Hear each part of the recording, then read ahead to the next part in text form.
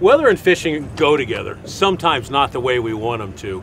Today we're going to be talking about that. On my NavNet TZtouch system, I've got a free NavCenter weather forecasting service built into it, as well as a subscribed Sirius satellite weather service. But to explain it to you a little bit better in depth, let me send you to the studio to Eric Kunz. He's Furuno's Senior Product Manager. Thanks, George. The unique thing about NavNet TZtouch is the capability to bring in two different types of weather forecasting services. The first is our traditional Sirius subscription-based weather forecasting service, which is compatible with VX2, NavNet 3D, and also TZtouch.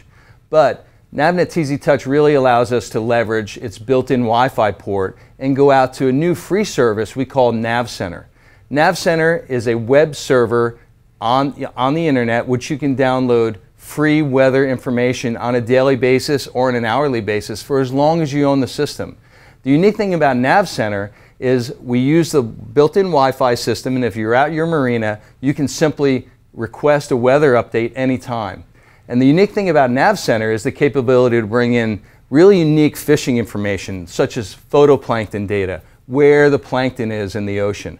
You want to know that because plankton is what starts the life cycle. If you have small bait fish eating plankton, and then the larger predator fish will naturally follow that. So if you know where the plankton is in a given area, you're going to catch more fish. Furthermore, we also have the capability with NavCenter to download information like altimetry data. And altimetry data is different than sea surface temperature, which can change with cloud coverage, because altimetry data is actually the temperature of the entire water column.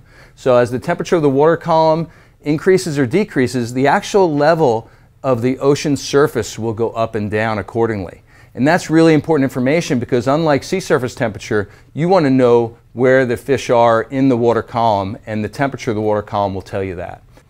Now let's go back to the boat and see how we bring all that information up on TZtouch, and we'll use it to catch more fish. So let's go in and let's connect the TZtouch MFD to your wireless router at the marina. So I'm just going to press the home button. I'm going to go in and press the menu key.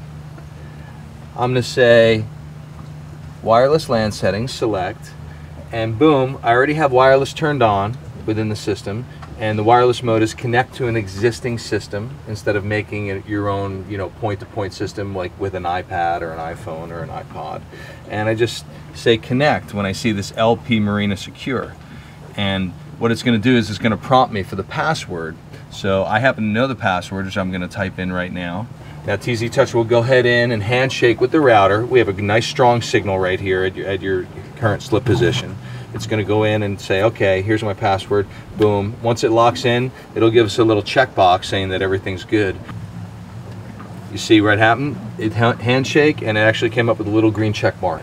Now we can actually use the Wi-Fi system's capability to go into NavCenter and download things like chlorophyll data or plankton data.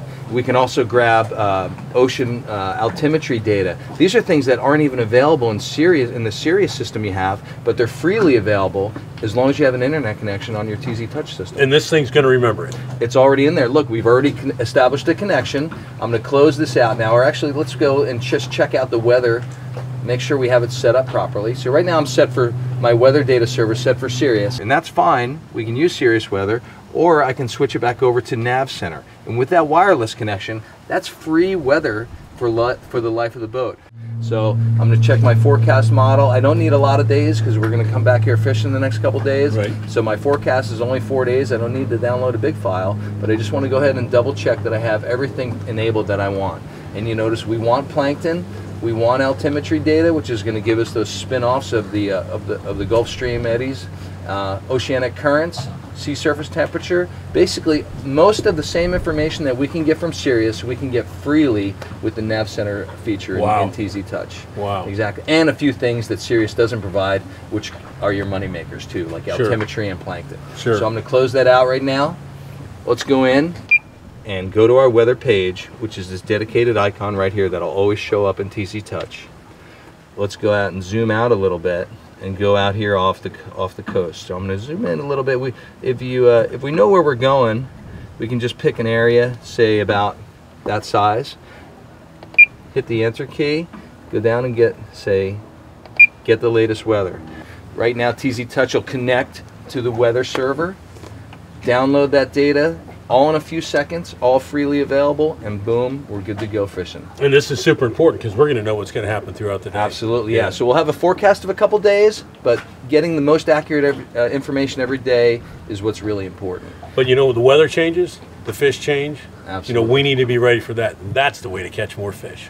So it's preparing to send the data. It's already got it. It's already connected with the weather server. Man, that was quick. Just like that. Download it just like that. Yeah, huh? you can literally download weather files that, you know, in 20 or 30 seconds that would normally take, say with a Sirius system where it's just on a revolving pattern, maybe an hour or two. If you have a Wi-Fi connection, you can go and grab that data in literally 20 seconds. And you know, when you see stuff like that, you can see trends developing. You can see maybe even stuff that might be happening. Absolutely. And one of the great things about, you know, we did a 4-day forecast. So what I can do is I can go in and turn on any one of those parameters that we already downloaded and animate them with TZtouch. Really? It's really simple. Let me just show you real quick.